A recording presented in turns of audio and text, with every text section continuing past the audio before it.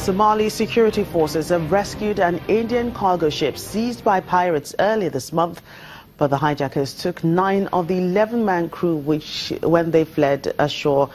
They are thought to be being held near the city of Hobayo. The Al-Kausar is one of 3 vessels to be hijacked after a 5-year lull.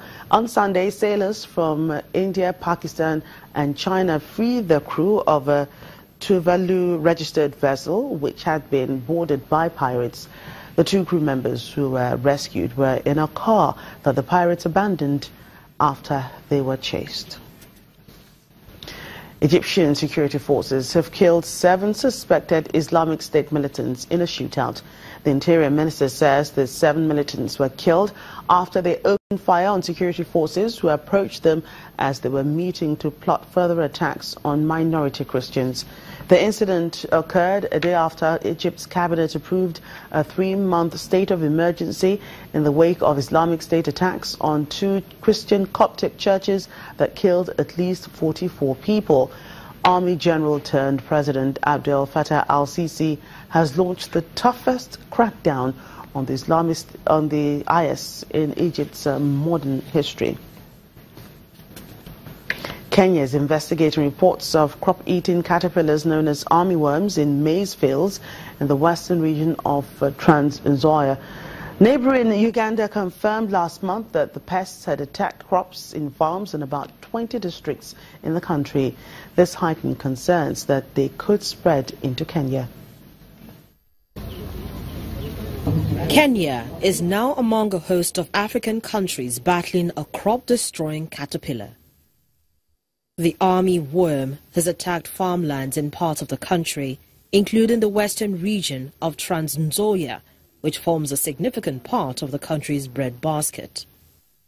Some farmers are spraying their crops with pesticides as part of trials in a campaign aimed at stopping the pest that threatens to wipe out the season's crop. The army worm destroys young maize plants, attacking their growing points and burrowing into their cobs. Elkanah Lunani says he has already sprayed his 300-acre farm 4 times. He's now trying out new pesticides recommended by the county government.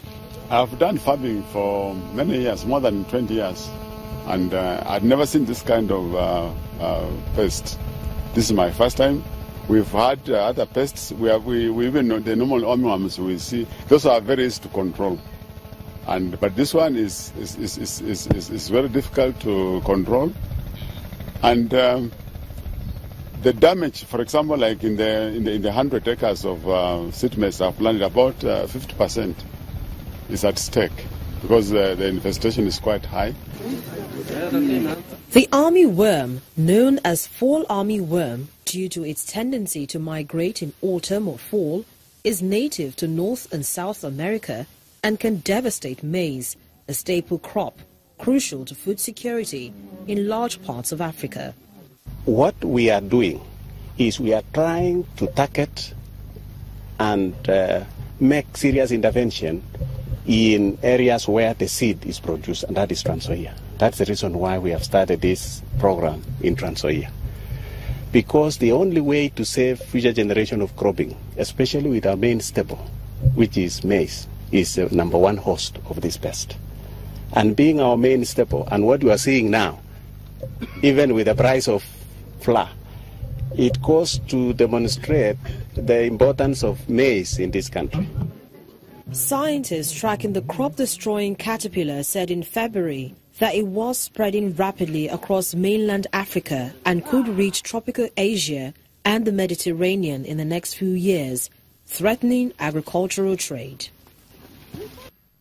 A team of scientists have discovered why malaria mosquito prefers to feed on blood from people infected with malaria. The findings could lead to new ways to fight the disease.